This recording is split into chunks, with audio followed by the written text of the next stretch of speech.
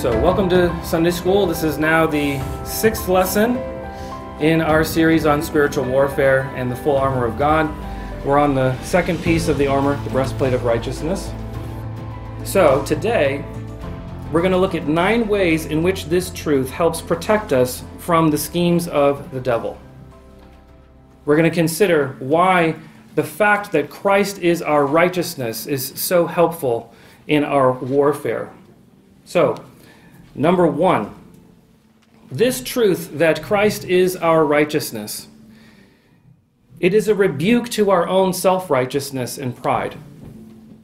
It's a rebuke to our own self-righteousness and pride. One of the ways that the devil loves to get at us is through the pride of life. The pride of life is part of the unholy trinity that John speaks about in 1 John 2:16.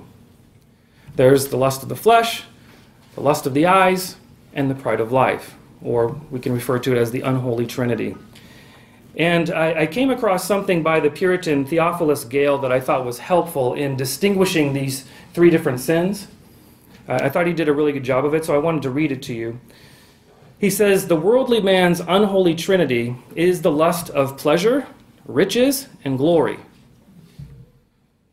The lust of the flesh is the inordinate delight in sensual pleasures of any kind, recreations, eating, drinking, or partaking of any unclean object.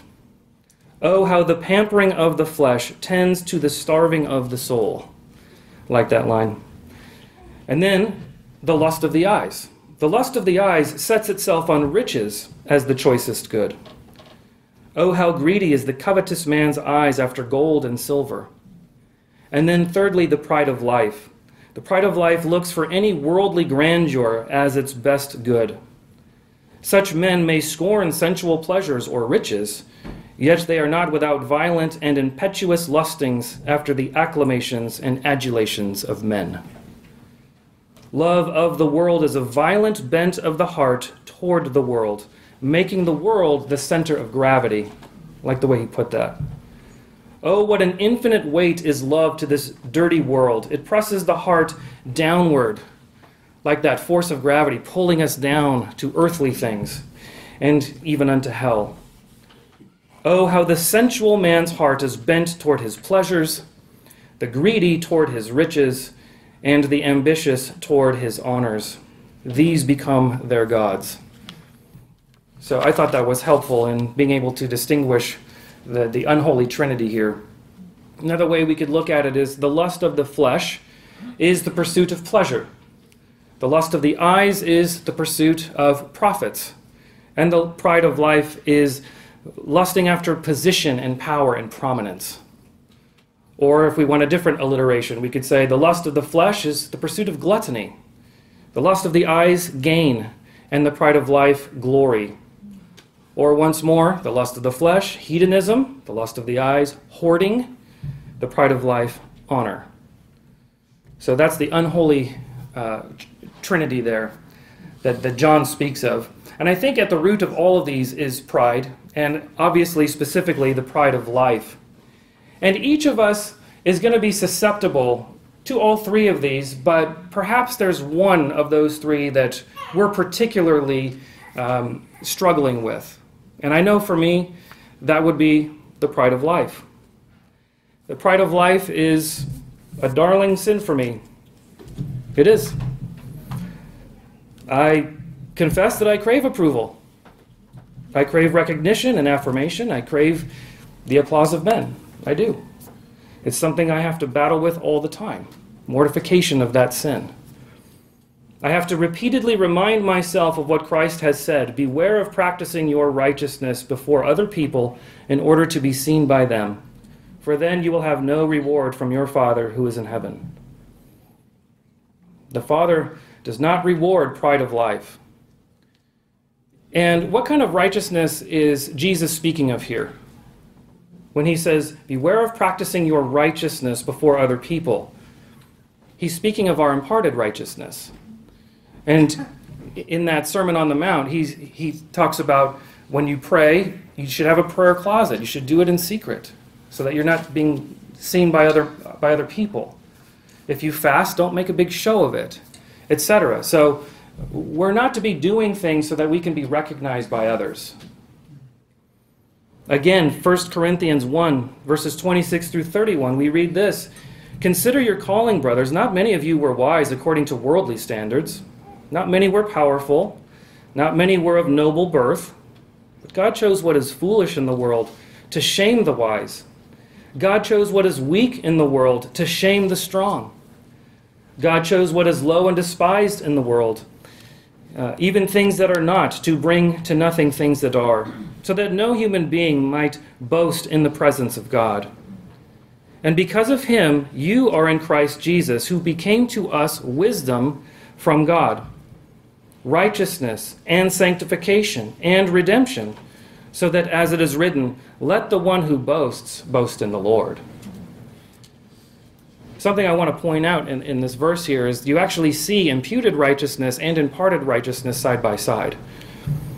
When Paul says, he became to us wisdom from God, he became to us righteousness, there he's referring to that imputed righteousness. He became to us the righteousness that we needed. And he also became for us the sanctification that we needed. He provides us with the Spirit, again, who helps us in that sanctification to produce that imparted righteousness. But getting back to our point here, God has chosen the foolish, the weak, and the lowly to shame the world so that no one has any room for boasting. God will not share his glory with another. Not to us, but to your name be the glory. Yet I love to touch God's glory. I love to take that spotlight off of Christ and put it onto myself. Calvin has said that in every one of us there is an idol factory that's producing idols. And for me, the idol that is most often produced from my idol factory is a bust of my own head. I feel like I'm constantly having to stand next to the conveyor belt of this idol factory. And as another bust of myself comes out, I have to try to push it over. Stop it, Brooke. Stop. It's not about you. Pride of life is my Achilles heel. And the best way to shut down this idol factory, at least temporarily, is to meditate on the righteousness of Christ. To remember that without his righteousness imputed to me, he would push me and all of my idols of self into hell if it wasn't for his imputed righteousness. The best way to rebuke this sin is to recognize that when we have high views of self, we have low views of Christ. Therefore, the cure is to have higher views of Christ, and in turn, that will give you lower views of self. The more we esteem the righteousness of Christ, the more we think about the perfection of his righteousness, the more we will see how frail and feeble our own imparted righteousness is in comparison. In the final judgment spoken of in Matthew 25, when Christ is separating all of the nations, all of mankind to his right and to his left, he is separating all of his people, his sheep who hear his voice, to the right. And he separates all of those who are the goats, the unbelieving world, to his left. But he says something to the sheep. He says, "I was hungry and you gave me food.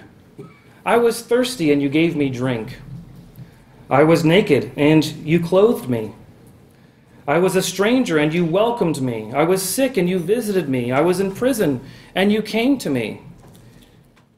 And then it says, the righteous.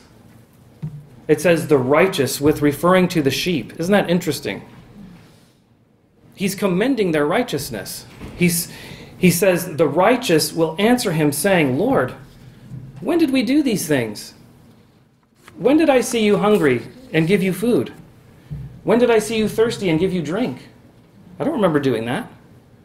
When were you naked and I clothed you?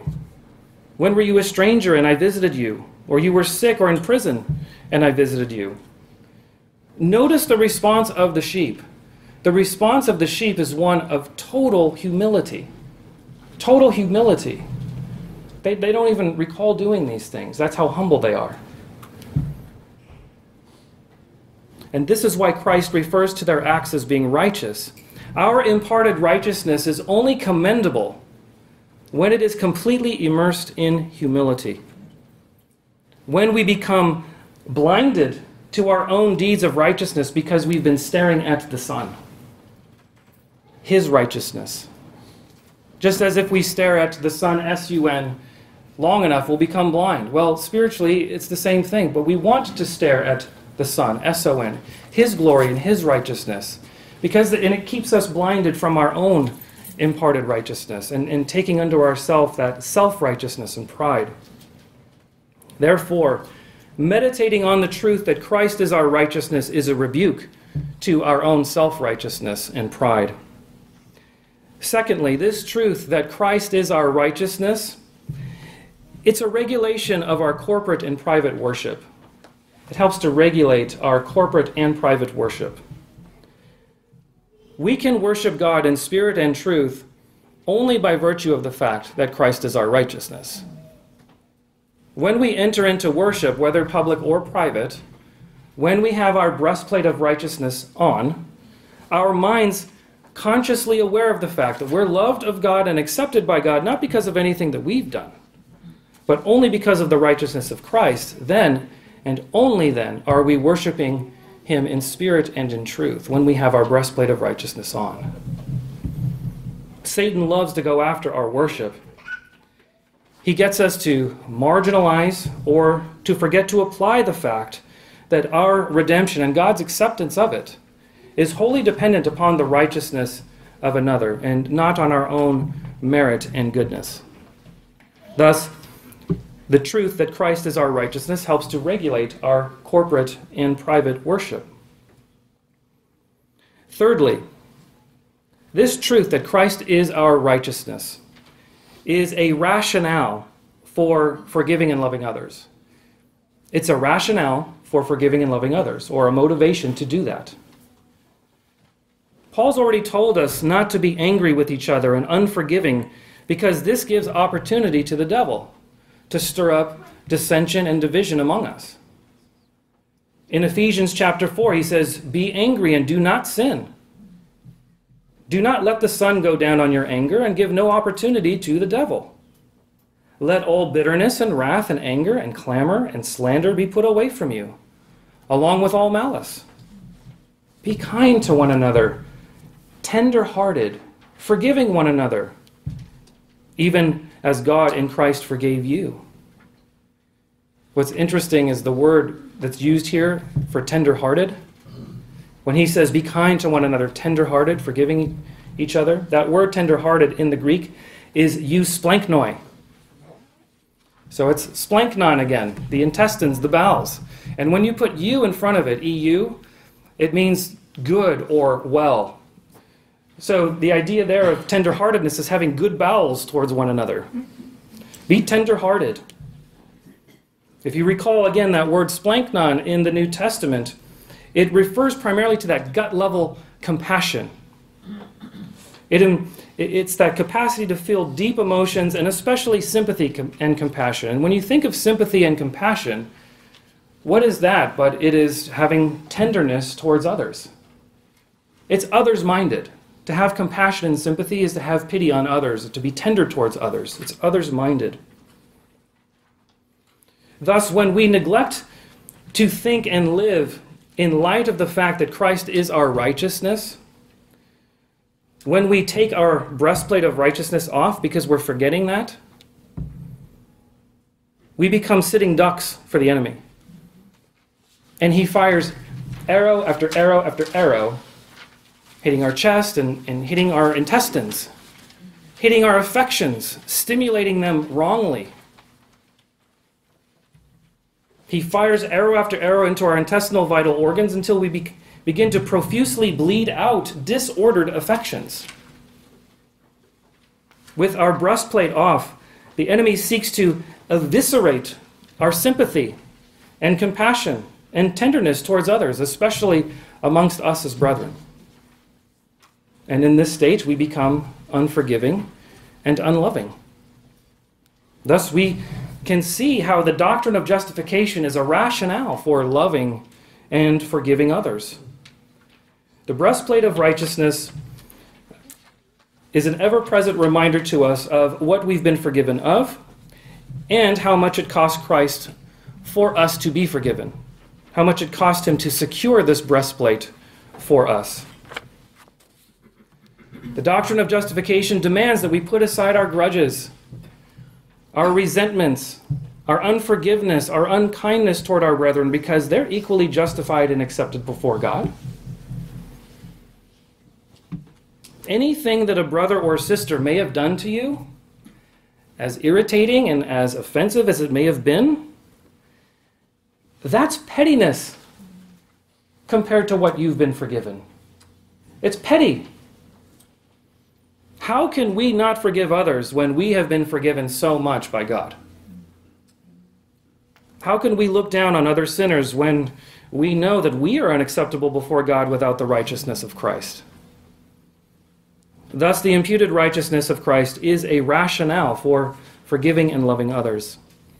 Fourthly, this truth that Christ is our righteousness is a rebuttal for an accusing conscience and an accusing devil. Why even go to church? Why? Why bother praying? Why bother reading your word? How could you even call yourself a Christian with so much sin and corruption in your life? God doesn't want to listen to you. God doesn't want to speak to you.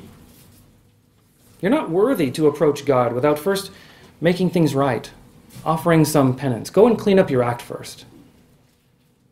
That's of the devil.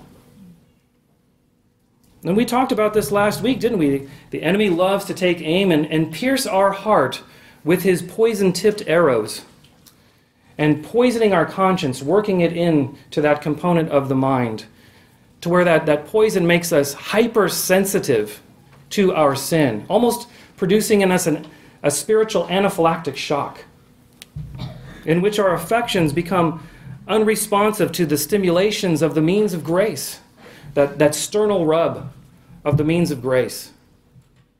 And then our will has to come in and try to perform spiritual CPR to revive our person.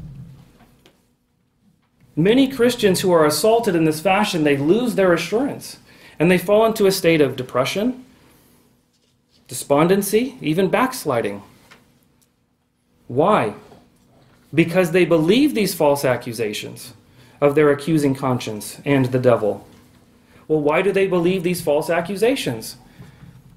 Because they've not been keeping their conscience properly informed, as we've talked about. One of the ways we do that is to remember the doctrine of justification, because they've forgotten the truth that Christ is their righteousness.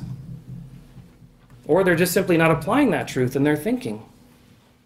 They're not putting on the breastplate. The devil wants us to think that we have to earn our salvation through good works. He tries to convince us that we're paupers instead of adopted children to the King. He wants us to forget that our acceptance with God, it's not performance-based. It's not based upon how well or poorly we do in terms of our obedience. He wants us to forget that God does not judge us based on some meritorious metrics system. He wants us to forget that we always have access to the Father through the righteousness of Christ, our great high priest. He certainly wants us to forget Hebrews chapter 10, verses 19 through 22. Having confidence to enter the holy places by the blood of Jesus, by the new and living way that he opened for us through the curtain, that is, through his flesh, and having a great priest over the house of God, let us draw near with a true heart, in full assurance of faith, with our hearts sprinkled clean from an evil conscience. We can still have an evil conscience. We talked about that, the total depravity of man. It still affects our conscience, which is why we have to keep it properly informed. We need to draw near with that true heart, our conscience, will, and affections disciplined according to the truth of the doctrine of justification. The breastplate of righteousness is how you silence your falsely accusing conscience. It's how you resist the devil's false accusations and his assaults against your salvation. Fifthly, this truth that Christ is our righteousness, it's a rule for our emotions. It's a rule for our emotions. As we observed last week, both the Greeks and the Jews considered the bowels or the intestines to be the seat of our affections, the seat of our emotions. And the breastplate, as we've already said, protects our spiritual bowels.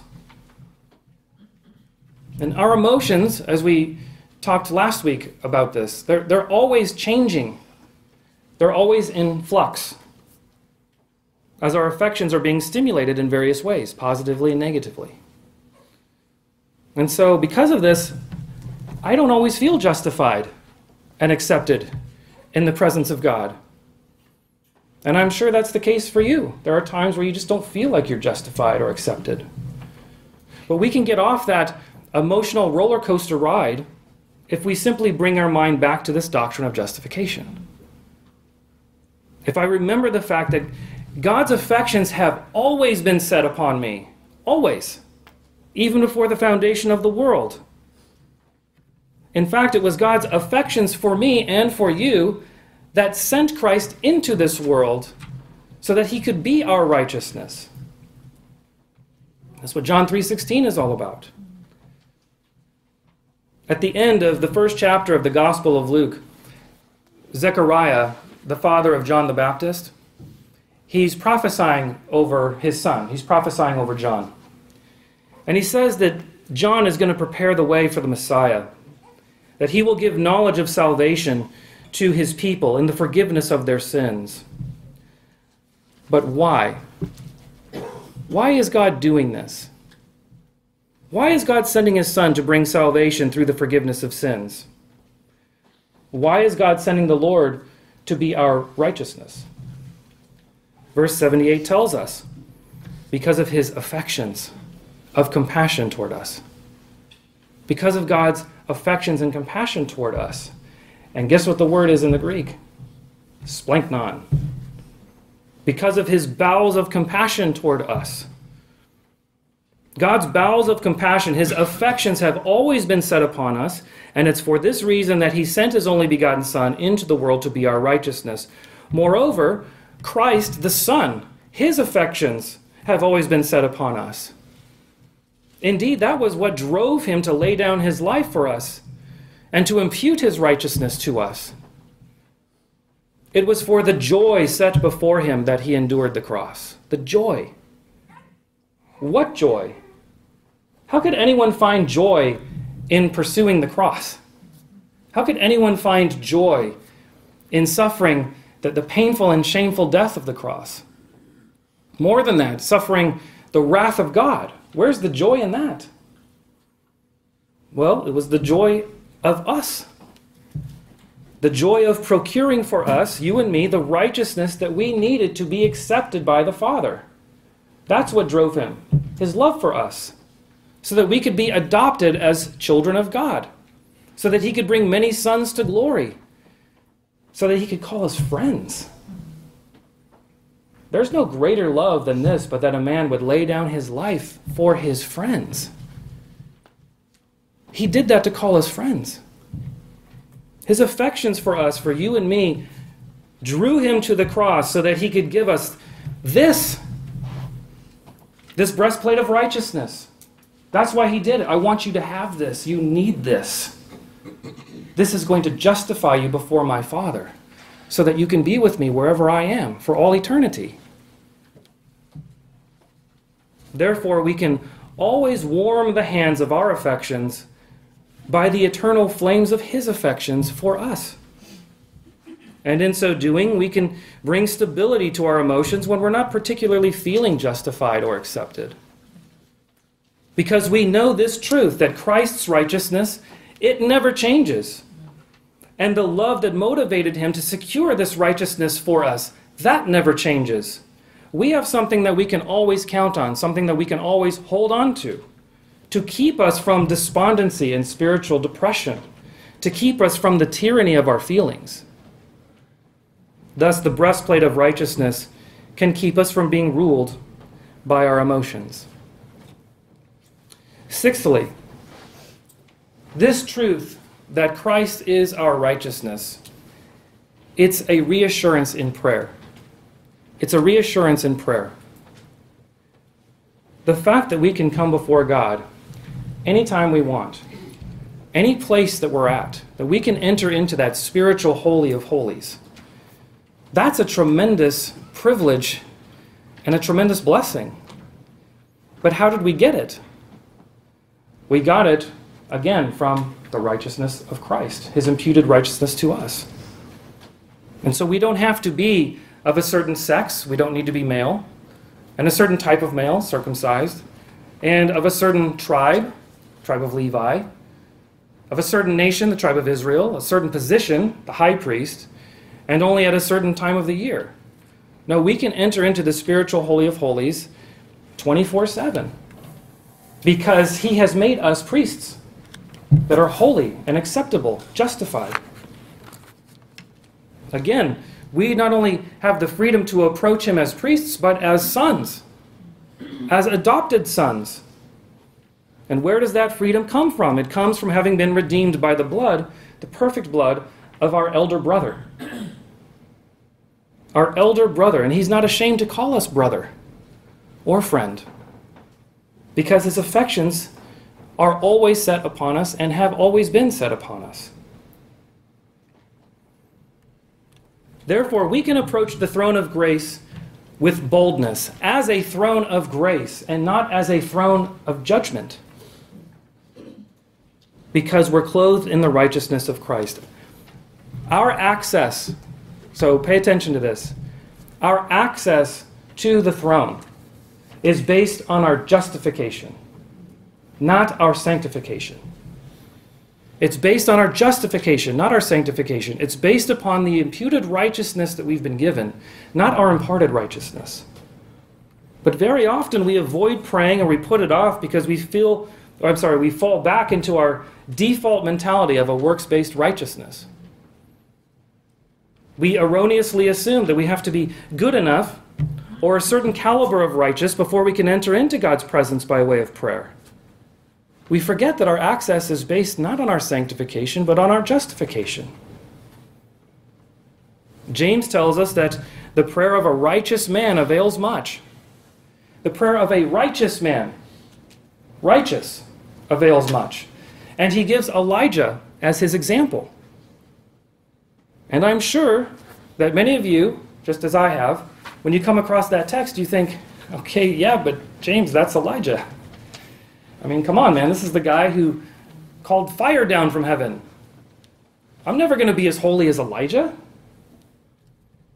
Was Elijah any more righteous than you or I? Did God listen to Elijah because he was some kind of sanctified superhero? Because he had some surplus of imparted righteousness to barter with that we don't have? No. The whole point that James makes there is that Elijah was no different from you or I. He says he was a man with a nature just like ours.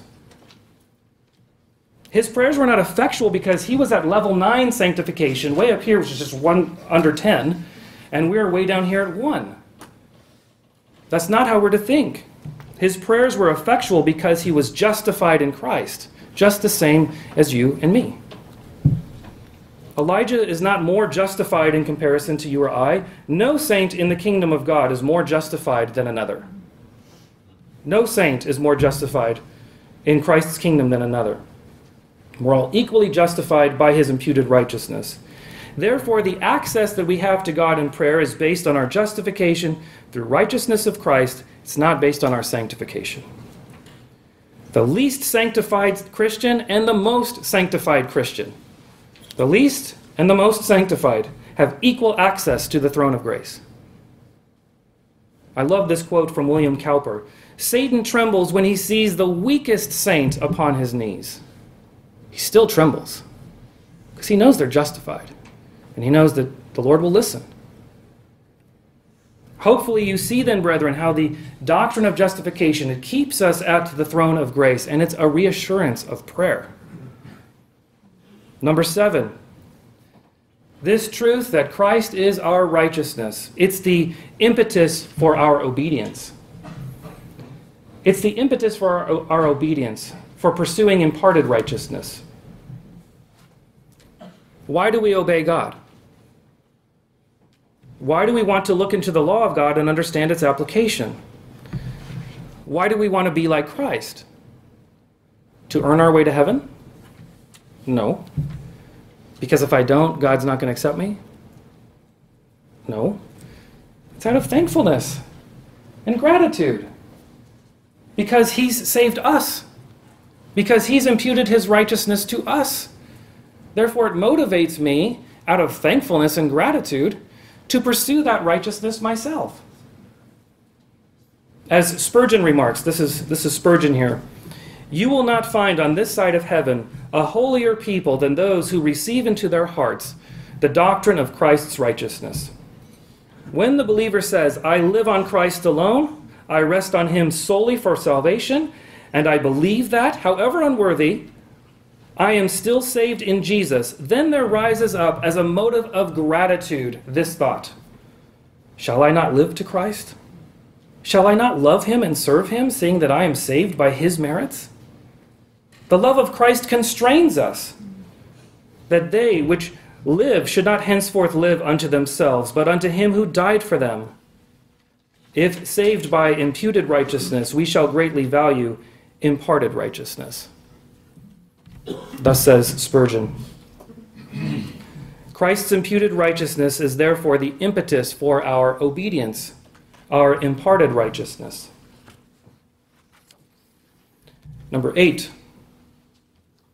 this truth that Christ is our righteousness, it emboldens us as soldiers. It emboldens us as soldiers. The imputed righteousness of Christ, by defending the conscience, it fills the Christian soldier with courage in the face of death and danger. It fills us with courage in the face of any danger and even in the face of death. Whereas guilt, which is nakedness of the soul, guilt is nakedness of the soul. Guilt puts the stoutest unbeliever into a shaking fit of fear. For he's always exposed, not having any breastplate for protection. As we read in Proverbs 28, verse 1, "The wicked flee when no man pursues, but the righteous are bold as a lion." They say that sheep are scared from the clatter of their own feet as they run. So is the unbeliever with the racket of his own guilt. Think about Adam. Adam was made upright. When God had finished creating everything, he looks upon it, and it's good. It's very good. And Adam was made upright, as we learn in Ecclesiastes. He was righteous in the eyes of God. So he had a breastplate of righteousness. But then he sinned. And when he sins, what happens to that breastplate? It immediately falls off. And note what happens. No sooner did Adam's breastplate fall off, and he suddenly found his soul to be naked. But he's afraid of God's voice, as if he had never been acquainted with God before. He's all of a sudden he's afraid, because he doesn't have that righteousness protecting him any longer. We can never truly have courage if we have not righteousness. But having put on the imputed righteousness of Christ, we can take courage in our warfare, knowing that God, if God be for us, who can be against us? As it says in 1 John 3:21, "Beloved, if our heart," and specifically the conscience, "if our heart does not condemn us, we have confidence before God." If we can have confidence before God, if God is no longer our enemy, indeed, if God is on our side and fights on our behalf, is there any affliction, any adversity, any foe that I should be afraid of? Psalm 27:1, "If the Lord is my light and my salvation, if Christ is my righteousness, whom then shall I fear?" Who? If the Lord is the stronghold of my life, of whom shall I be afraid? The truth that Christ is our righteousness should embolden us as soldiers to be soldiers of grit and mettle. Soldiers that are made of sterner stuff because their sternum is properly protected by impenetrable righteousness. Thus, the truth that Christ is our righteousness, it emboldens us as soldiers. And finally, number 9, I wish I had 10 just for symmetry, but number 9. The truth that Christ is our righteousness, it is the remedy for discontentment and anxiety. It's the remedy for discontentment and anxiety. What's the most important thing that any person needs? What's the most important thing? Food?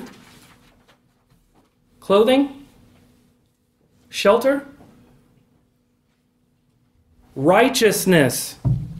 That's the most important thing that anyone needs in this world, is righteousness. Because without righteousness, a person is lost and condemned for all eternity. What does it matter if you gain the whole world and lose your soul? You could have all the food and clothing and shelter you want. You could have the whole world. But what does it matter if you've lost your soul? If you don't have righteousness, without righteousness, man remains an enemy of God and cannot be reconciled to God. As a result, unregenerate man can never be content. He can never be at peace. He can never be at rest. But for us, who've been justified by faith, we have peace with God through our Lord Jesus Christ. Having been justified by the blood of Christ, we don't need to fear the wrath of God any longer. Consider what the writer of Hebrews argues in chapter 2. Since, therefore, we share in flesh and blood, since all of us share in flesh and blood, Christ himself likewise partook of the same things, flesh and blood, that through death he might destroy the one who has the power of death, that is, the devil, and deliver all those who through fear of death were subject to lifelong slavery. Christ has set us free from that. He set us free from the fear of death, from that lifelong slavery that had our conscience just constantly condemning us. He continues and says, it's not for angels that he helps. He didn't become an angel to save angels. He took on flesh and blood to help the offspring of Abraham. Therefore, he had to be made like his brothers in every aspect so that he might become a merciful and faithful high priest in the service of God. Why? To make propitiation for the sins of his people. In other words, so that he could impute his righteousness to us. Because Christ is truly man and truly God, because he was made to be like us in every respect, because he lived a perfectly righteous life, and because of his substitutionary death and the imputed righteousness that he won for us, he has delivered us from the fear of eternal death, from God's wrath, which had kept our conscience in a state of lifelong slavery. We are no longer slaves to death. Hear me when I say this and let it sink in. The greatest stressor of the soul has been abolished. The greatest stressor of man's soul that has haunted him all his days, has haunted us all of our days, it has been abolished because we are in Christ and his righteousness has been imputed to us. The wrath of God has been satisfied. The sting of death has been removed. Knowing this, we can be content. We can have peace that surpasses understanding because we've been reconciled to God by the righteousness of Christ. If we have the righteousness of Christ, we have everything. We have everything. And brethren, because we stand in Christ, we not only have his righteousness imputed to us and the forgiveness of all of our sins, but we also look forward to having an eternal existence with him, our Savior, forever, in glory. So what if I have aches and pains right now? Who cares? So what if I have a terminal disease? Who cares? So what if I don't have all the money that I'd like to have to buy this or that? What does it matter? You're not in hell. And you're going to heaven. And more than that, you're on your way to heaven now. And when you get there, you will be even as he is. Think about that. Take your justification syringe every day. Take your justification syringe every day, as if you're a diabetic who needs insulin, and inject your mind with that truth every single day. That is putting the breastplate of righteousness on. The Christian who is full of discontent and anxiety is the Christian who's not thinking of his justification very much. This is a Christian who has taken off his breastplate of righteousness. The doctrine of justification should bring rest to our souls. Sin is a weary burden. It weighs us down. The guilt and the condemnation that we deserve. But having been justified, we are set free from the weight of our sin. We don't have to be heavy laden with guilt any longer. And we no longer need fear death and the judgment to come. Justification is meant to give rest from all of this. In closing, I'd like to quote Charles Spurgeon one more time. It will always give a Christian the greatest calm, quiet, ease, peace, to think of the perfect righteousness of Christ. How often are the saints of God downcast and sad? I don't think they ought to be. I don't think they would be if they could always see their perfection in Christ. There are some who are always talking about corruption and the depravity of the heart and the sin that remains in us, and this is quite true, but why not go a little further and remember that we are perfect in Jesus Christ? It is no wonder that those who are dwelling upon their own corruption should wear such downcast looks. But surely if we call to mind that Christ is made unto us righteousness, we shall be of good cheer. Though distresses afflict me, though Satan assaults me, though there may be many evil things to be experienced before I get to heaven, still I shall stand firm in the covenant of grace. There is nothing wanting in my Lord. Christ has done it all. On the cross he said, "It is finished."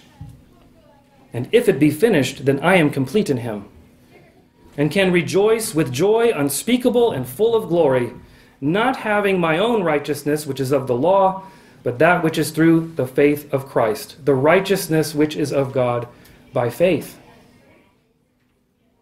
As Spurgeon said, we stand firm in the covenant of grace. We stand firm in the covenant of grace. Stand therefore, having put on the breastplate of righteousness. Never take it off.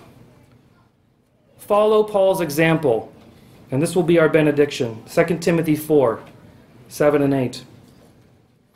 I have fought the good fight, I have finished the race, I have kept the faith. Henceforth there is laid up for me the crown of righteousness.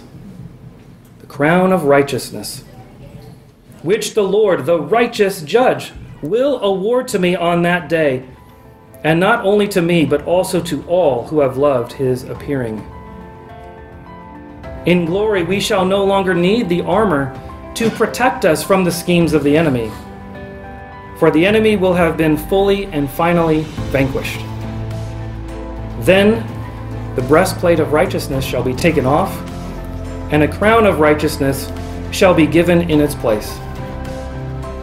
We shall no longer be soldiers. We shall be kings. Hallelujah.